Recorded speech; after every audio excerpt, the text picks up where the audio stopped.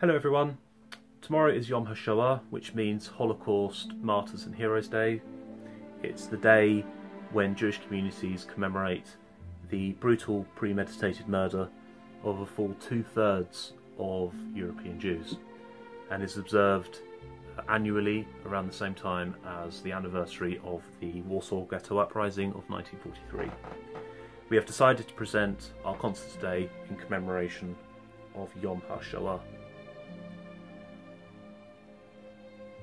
Prior to the Holocaust, Vienna was one of the grandest and most important centres of both musical and Jewish life. The music you are listening to is the Adagiato by Gustav Mahler from his Fifth Symphony. Mahler's connection to Vienna is very strong. He studied at the Conservatoire and conducted in the Opera House there. But having died in 1911, he did not live to witness the Nazi ban on his music and that of countless other Jewish composers. His niece Alma Rose, was a fine Viennese violinist whose fate it was to be made the conductor of the women's orchestra at Auschwitz-Birkenau. A juxtaposition of making music whilst burning bodies. Alma Rose perished there in 1944. We are very privileged to have personally met and know Anita Lasker-Wellfisch, who lives today and survived the camp and speaks of her experiences. She played the cello under the baton of Alma Rose in the camp. She became the mother of Raphael Wellfisch, one of the finest cellists of his generation, and she is the grandmother of Benjamin Wellfisch, who is a celebrated Hollywood composer. My father, Jeffrey Wilson, was his first composition teacher. The Viennese connection for me is via my great-grandfather, Josef, who lived there in the mid-1920s, and he was born in Poland in 1899. The Buchacha family moved from Poland to Vienna for a better way of life.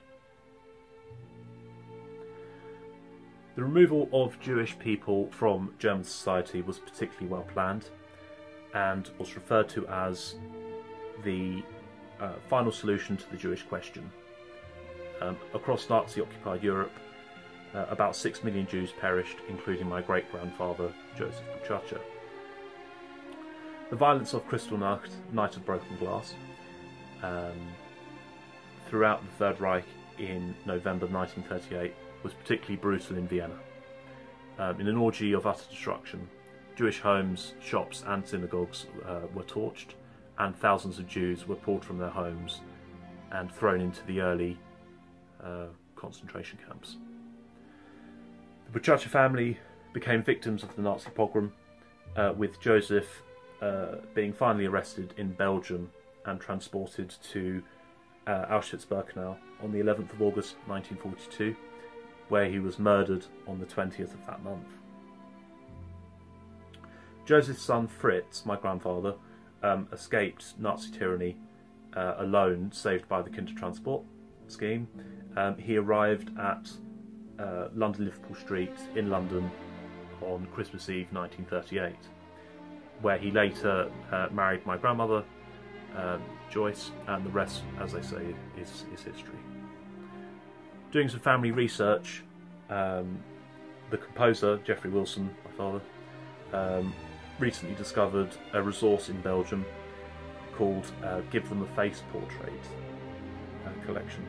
So it was there where we discovered the photo of Joseph, and could at last put a face to the name that we've had in our heads and hearts for years and years and years now. Joseph in Vienna is an orchestral piece that my dad composed the day that he discovered the photo, and it is of course dedicated to Josef Buchacha. Oh, and I should also mention my name is also Joseph.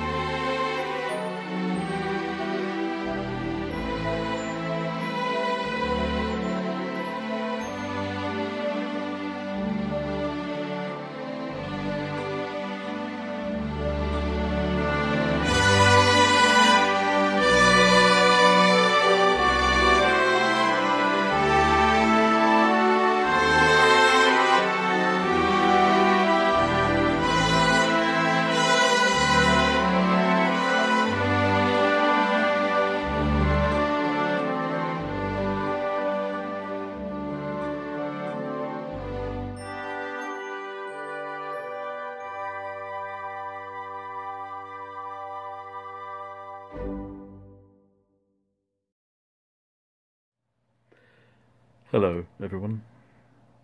It falls to me to introduce my good friend, Mr. Larry Berkovitz, now, who offers a wonderful rendition of For All We Know by Fred Coots, Sam Lewis. If I may. Under the shadow of the looming Holocaust, ominous dark clouds gather, and a foreboding, a premonition of uncertainty unfolds.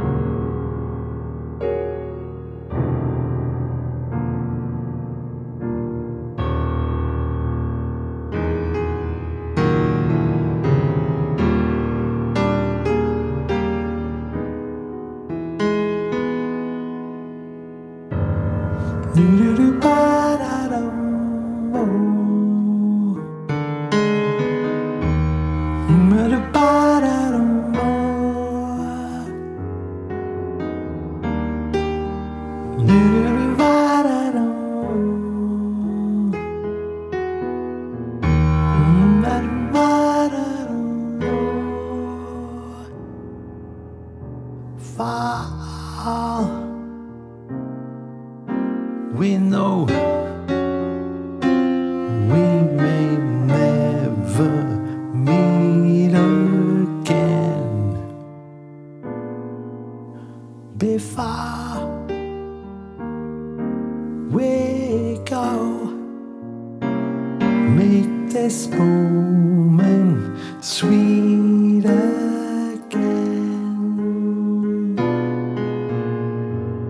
We won't say goodbye until the last minute.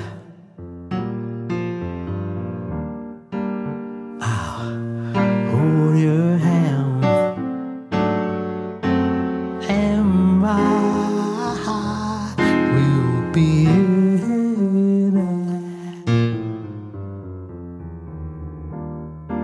far we know this may only be a dream. We'll come and we'll go like a ripple on a stream. So love me tonight.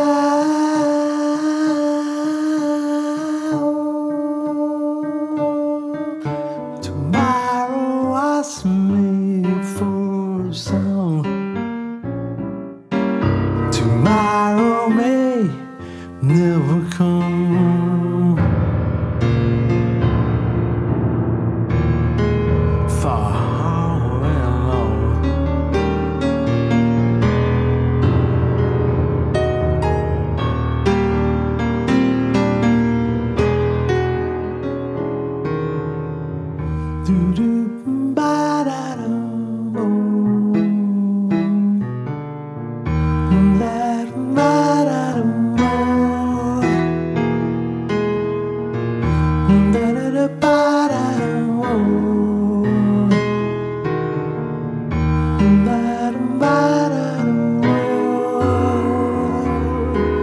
We won't say goodbye until the last minute. I'll hold your hand and my heart will be far we know this may only be a dream. We'll come curtain, pull out a stream saw me tonight.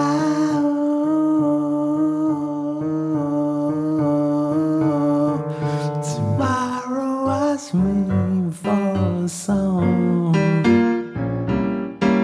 Tomorrow may never come.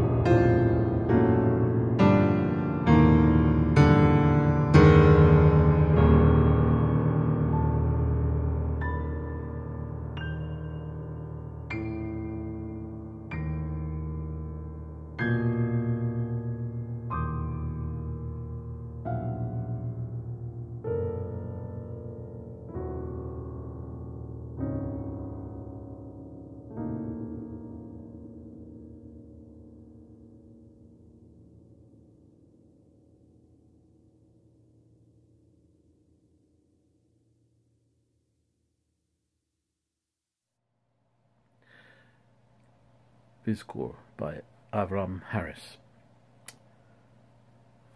Avram, in studying composition as he does at Junior Guildhall, was asked to look at pictures and potentially to write music according to that stimulus.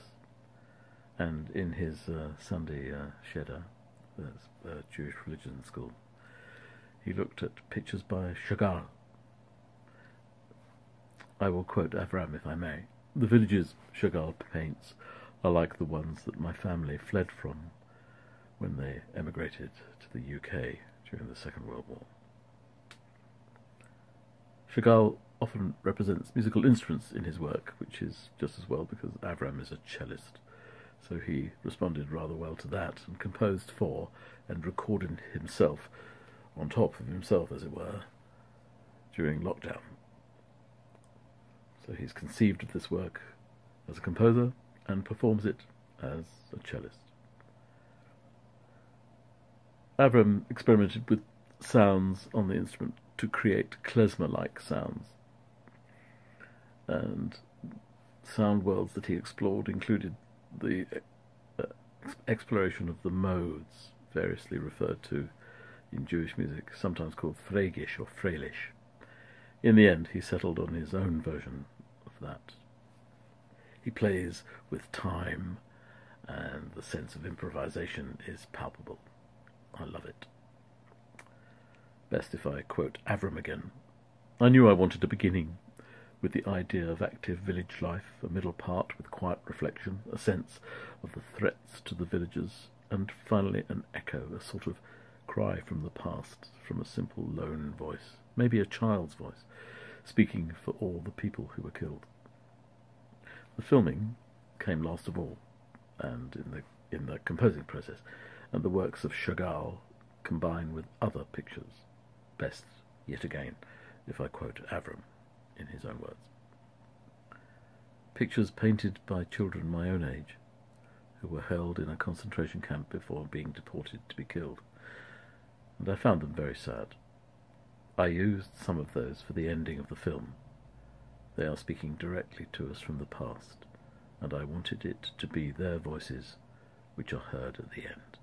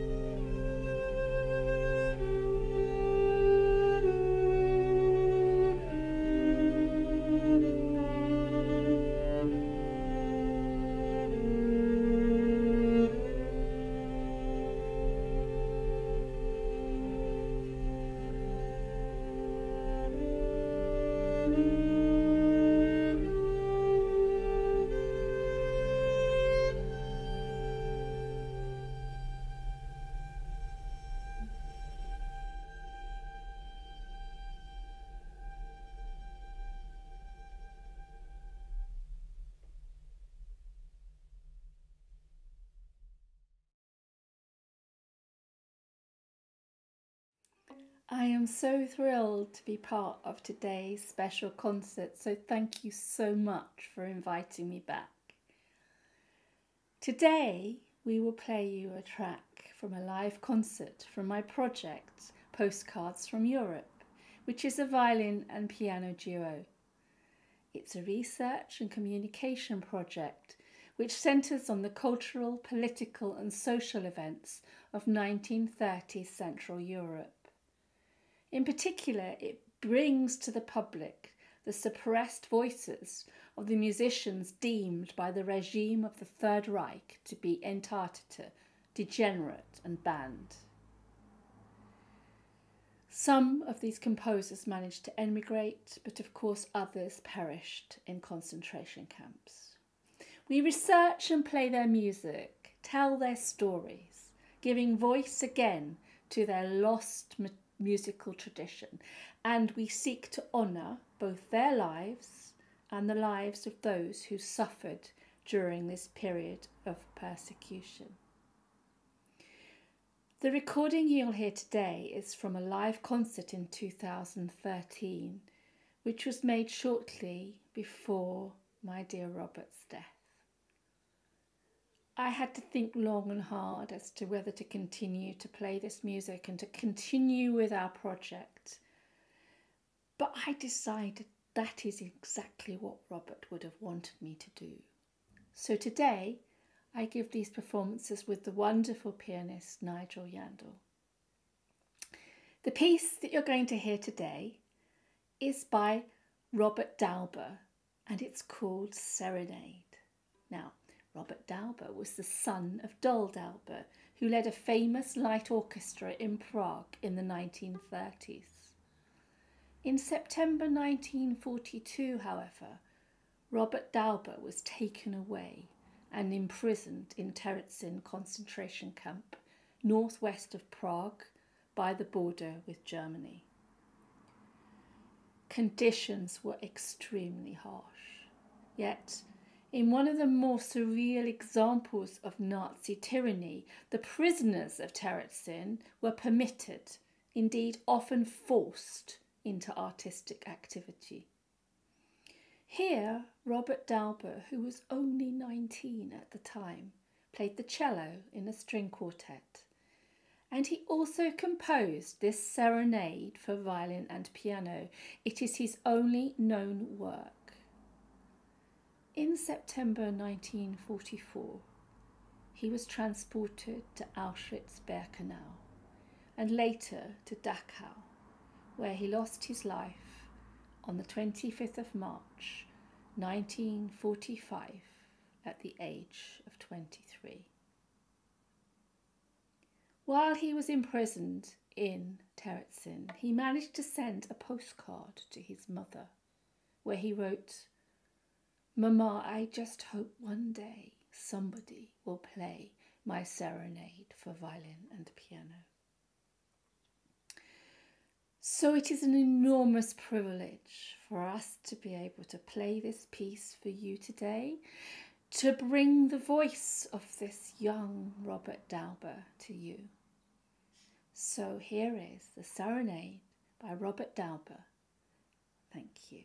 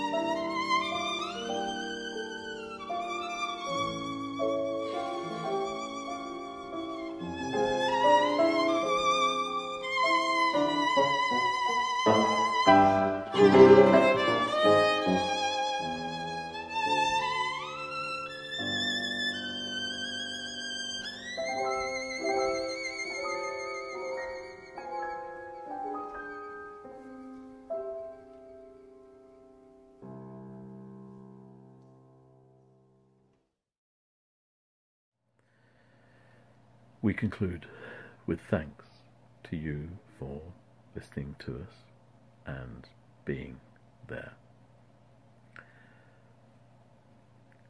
How wonderful to end with Larry Berkovitz, Zach Barrett and friends from a concert in 2012 at the Crampon Theatre in Chelmsford. Some Yiddish for you and a sense of great fun had on stage. Bei mir bist du schön. I think I'll leave it there and say a big thank you to everybody who took part in this concert. Thank you all.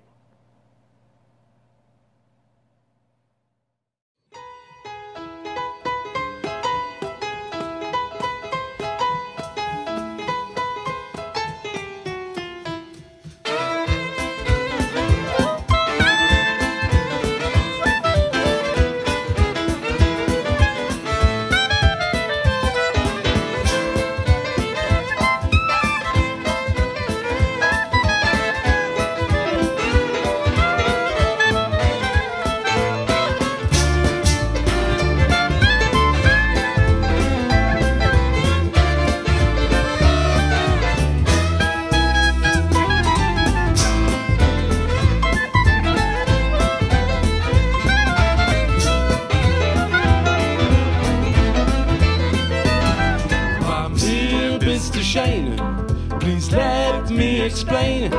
Bei mir bist du schön means that you're ground. Bei mir bist du schön. Again I'll explain.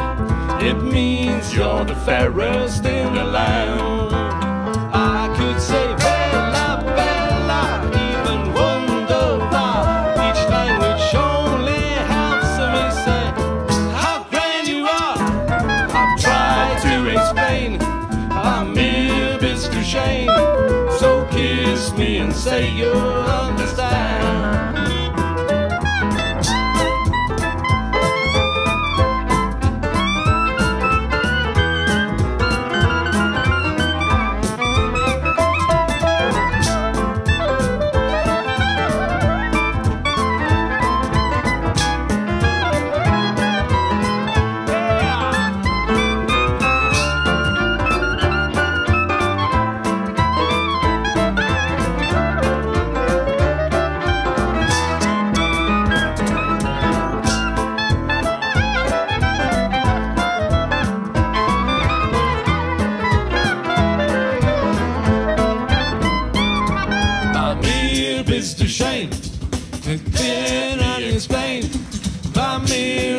schön means that you're ground. Ooh, yeah. Bei mir bist du schön. Again, I'll explain. It means you're the fairest in the land. Yeah, everybody, say Bella, Bella, even wunderbar. Each language only has a message. How pretty you are. I've tried to explain. Bei mir bist du schön. So kiss me and say you're under. Kiss me and say you're under. Kiss me and say you'll understand. Bei mir bist du schön. See you soon.